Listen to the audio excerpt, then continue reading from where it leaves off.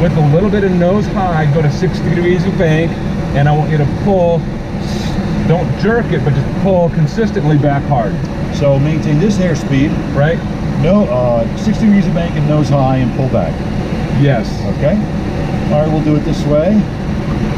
60 degrees of bank. And pull your nose up, pull your nose up, pull your nose up, pull your nose up, pull your nose up. Keep pulling, keep pulling, keep pulling, keep pulling, keep pulling. Centurion 35 Foxtrot, it's 2 mile final, runway 24. Okay. All right. So what kind of a stall is that? That's an accelerated stall. Right.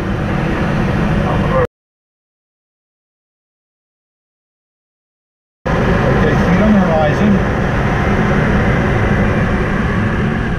And there we go. Coming down. Stick back, we're spinning. Okay. We're spinning.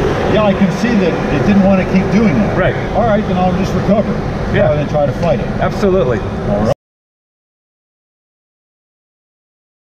Okay. All right, and you could do something similar, but okay, I want to get down faster. Are you like a pre-stolo student? Or? You know, I'm a student. Okay. I don't have a license, but I'm a student, and you know, we're doing some advanced stuff, and okay. So you want to get down. But we're going to get down, okay? So I'm going to get down. Yeah. Okay.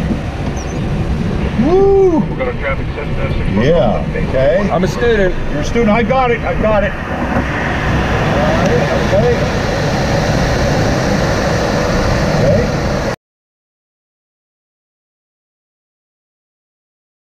Bank it all. All right. So, yeah, there we go. There we go.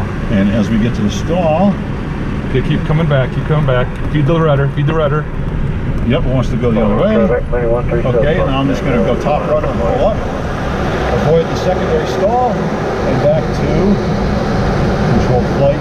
Okay, so that was spin prevent versus a spin recovery. Yes. Okay.